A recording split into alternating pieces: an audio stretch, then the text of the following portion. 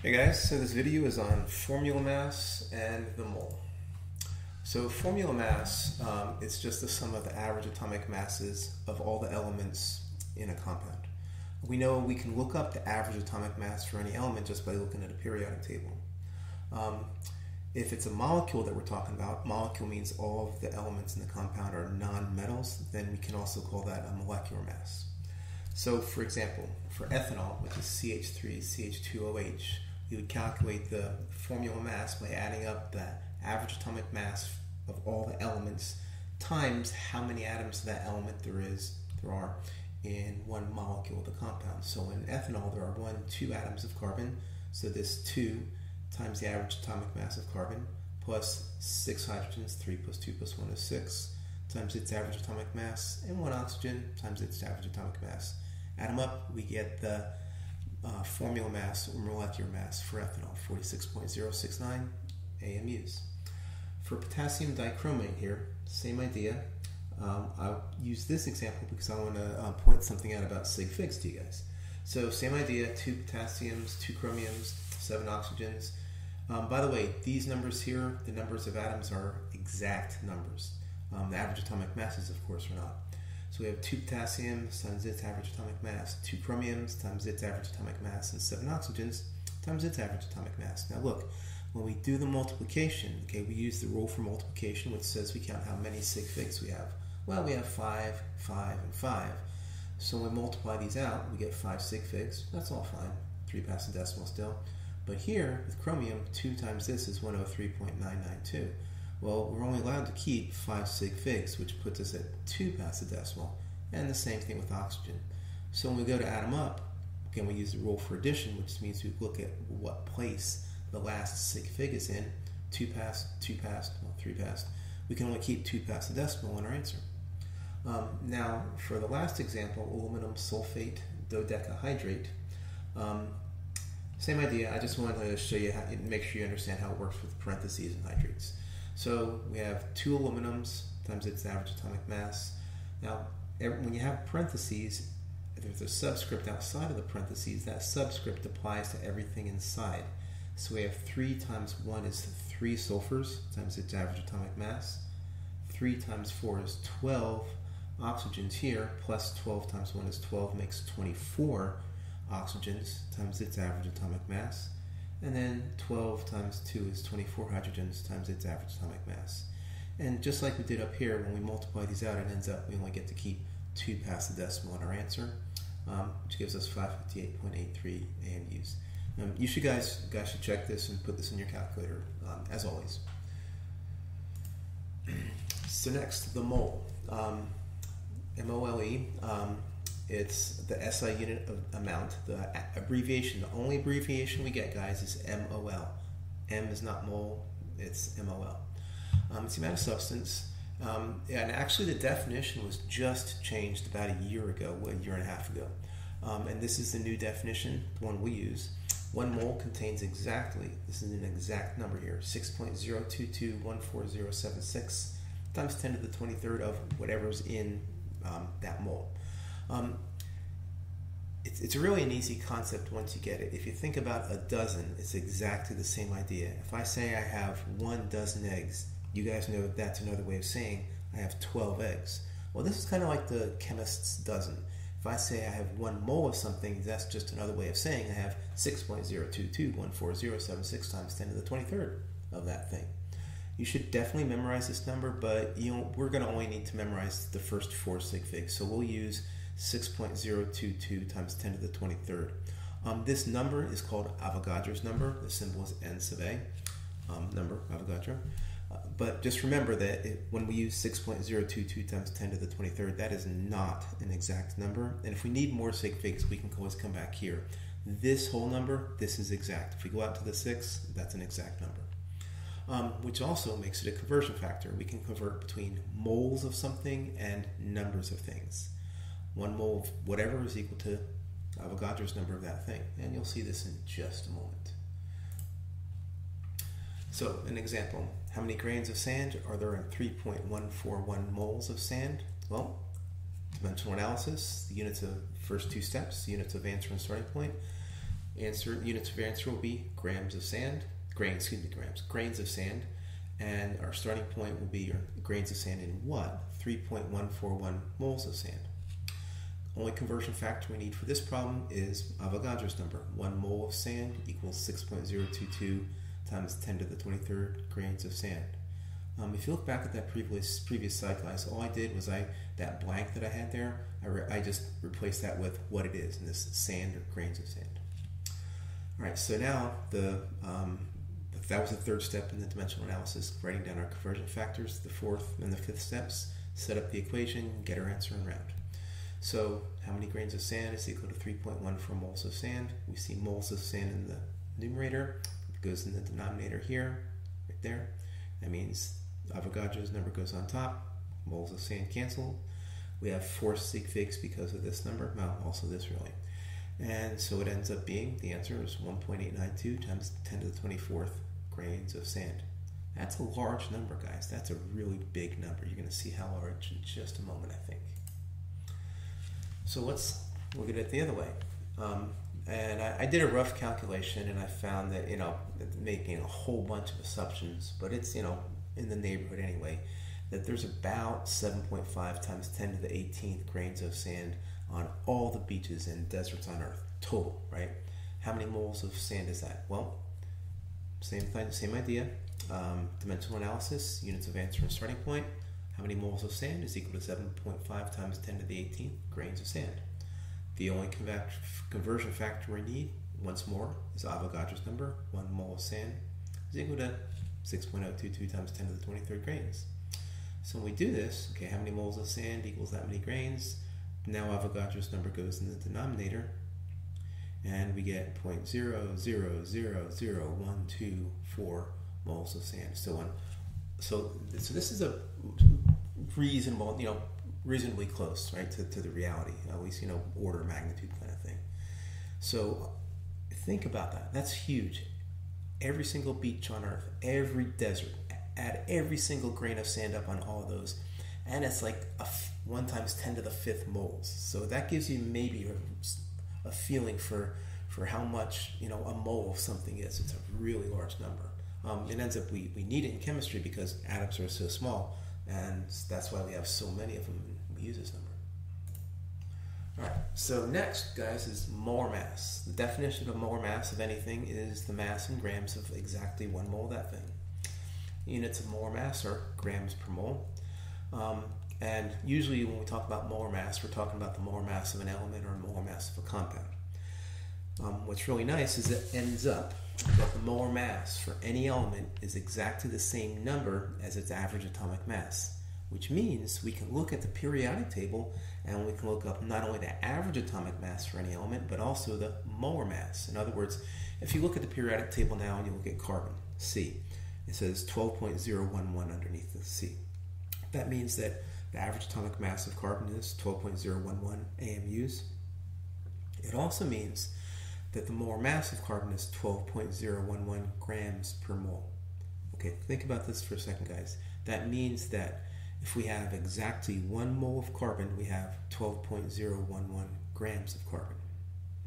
All right, so, and that, by the way, is also a conversion factor, as you'll see. But first, let's do some calculatings of molar masses.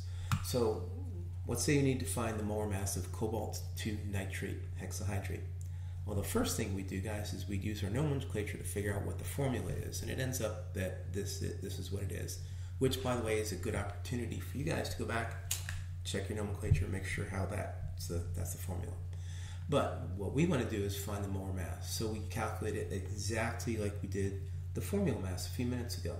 So we have 1 cobalt times its molar mass, grams per mole. 2 times 1 is 2 nitrogens times its molar mass.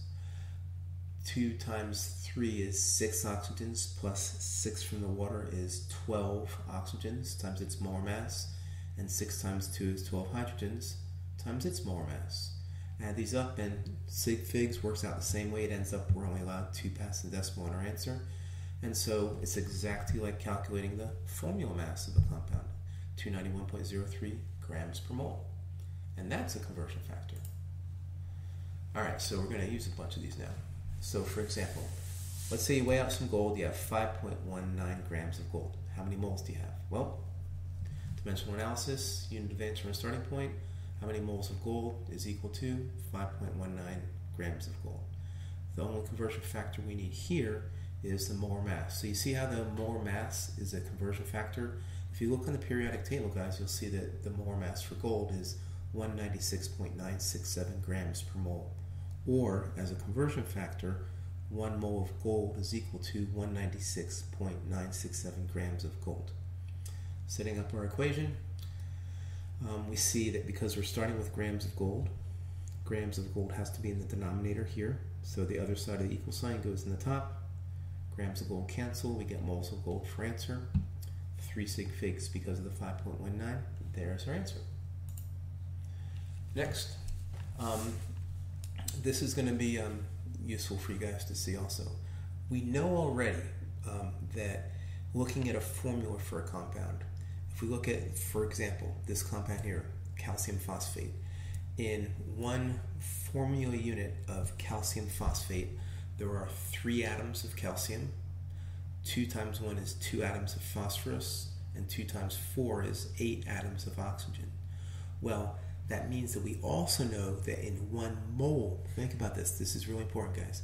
In 1 mole of calcium phosphate, there are 3 moles of calcium, 2 moles of phosphorus, and 8 moles of oxygen.